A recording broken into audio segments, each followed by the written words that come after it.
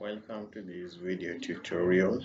I'm going to show the formation of a Rift Valley uh, through the issue of the command process. First of all, distance when crustal rocks are subjected to tensional forces. These are tectonic forces which act on either side of the crustal rocks, a piece of land, a block of land which is pulled sideways. As these forces move the crustal rocks sideways, they tend to develop some stress within the rocks, and this stress now leads to cracking of the rocks. This forms some lines of weaknesses known as faults, basically fault lines. Now, gradually the fault lines enlarge because of continuous stretching of the crustal rocks, and they form very huge cracks.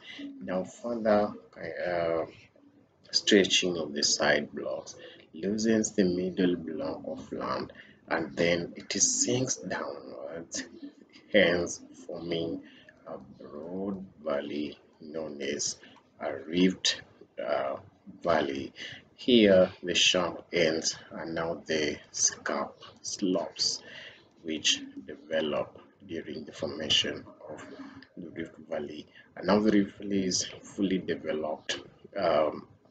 Let's now see a fully developed through the same process like I've labeled. I'll show now. This is now the broad valley, which we now refer to as a rift valley, and here we have the escarpments. That is an escarpment. Within the floor, we can have some features like lakes, rivers, any other feature you can develop there. Now, in reality, this is the Kenya Rift Valley. You can see there's an escarpment there. This is the floor of our Rift Valley. It is part of the Great Rift Valley, now the Kenyan section. In this small image here, this is a broad view of the Rift Valley down here, and as well we have the escarpment on that side. And now that is how the Rift Valley forms through tensional forces. Thank you for watching this video.